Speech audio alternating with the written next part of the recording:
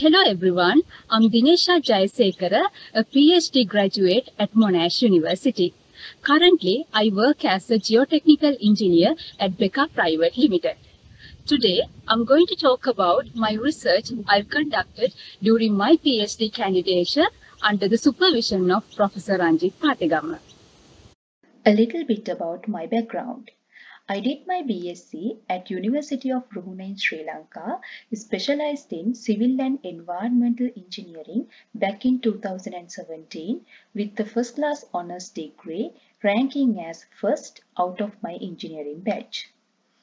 After that, in 2017, I was offered the opportunity to directly commence my PhD under the supervision of Professor Ranjith at Monash University in Australia.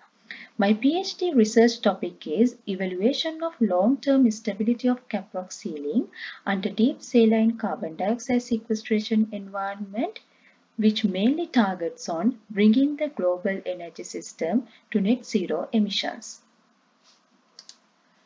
My PhD is aimed to investigate the long-term behavior of geological formations under carbon dioxide sequestration environment in order to ensure safe carbon dioxide storage.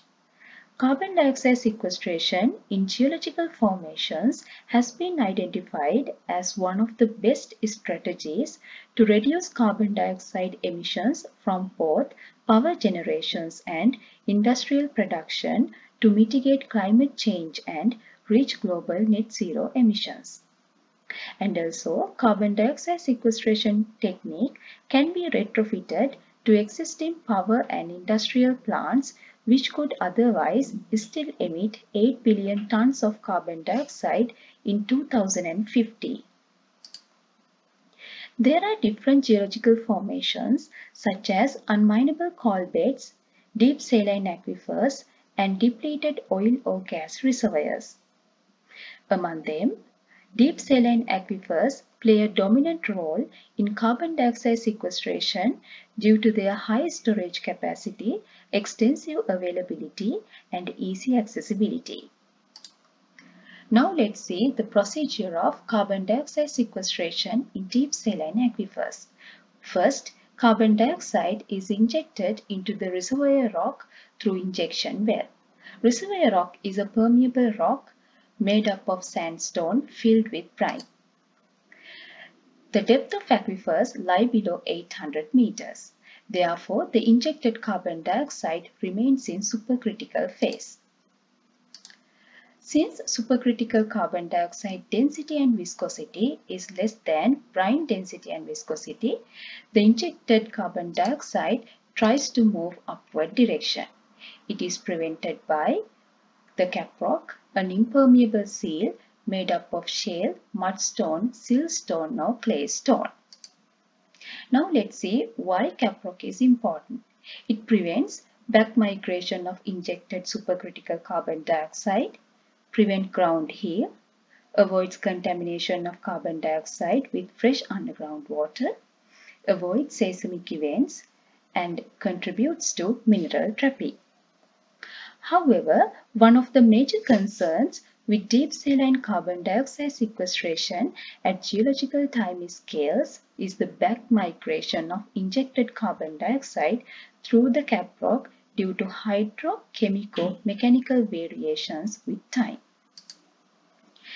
During my PhD, I have researched the possible techniques that can be followed during carbon dioxide sequestration to reduce the risks related to leakage of carbon dioxide by investigating both short and long-term hydrochemico-mechanical behavior of different types of cap rocks obtained from real aquifers in Australia.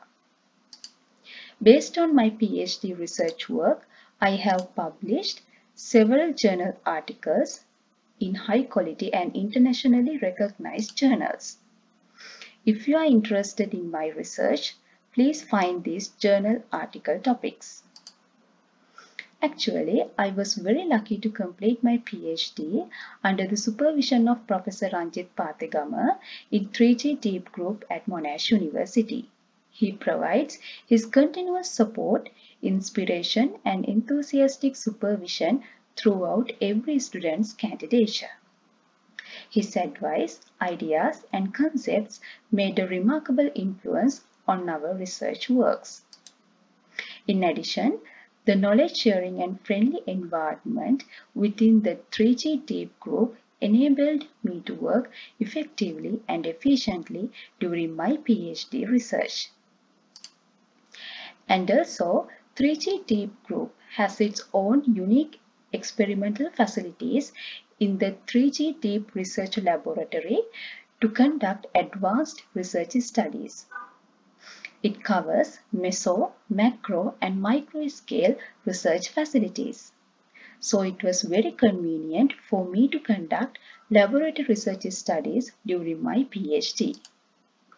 Thank you very much 3G Deep Research Group for your support, guidance, and encouragement during my research career.